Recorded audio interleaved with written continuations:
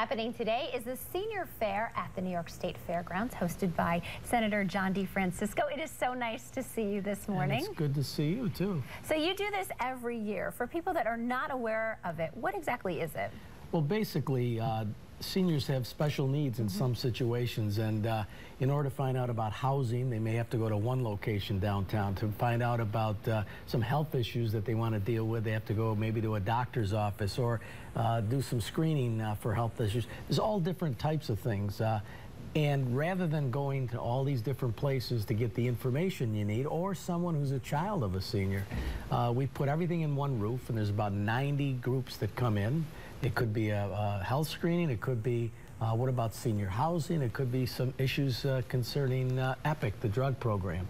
So it's very convenient, and seniors seem to like it. That was going to be my next point, because my mom has, you know, my grandfather's 90, my grandmother's in her late 80s, so she's the one that's dealing with all of their stuff. So I was going to say, are you encouraging adult children to go to this? Because in a lot of cases, you know, they have to deal with a lot of these things. Absolutely, yeah. And all of us go through at some point in life, and it helps them to be able to get the information that they would have to run around for.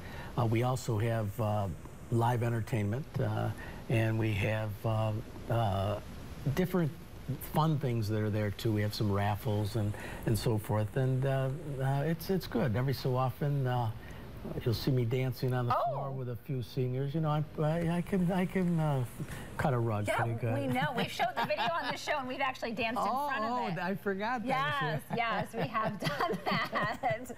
Well, is there anything else you think that people can see that maybe they don't realize that there are services in this area that they may not even be aware of? You know, we also always have a news conference at the beginning of it, and the exhibitors give us their ideas, what's new in their business. At 9 o'clock this morning, we're going to have a news conference to talk about a new emergency room facility that Upstate is unveiling for seniors. And everybody knows what a horrible thing it is to go to an emergency room and wait and be uncomfortable and the like. And they're going to tell the details, which I don't know all of them now, but they're going to display what their new system is, and that'll be helpful to many people with emergency situations. All right. Well, the event is from 9 this morning till 1 at the State Fairgrounds, and it is free, and you'll be out there. And, you know, we're hoping sometime maybe you'll come back and dance with us on the show. Well, fine.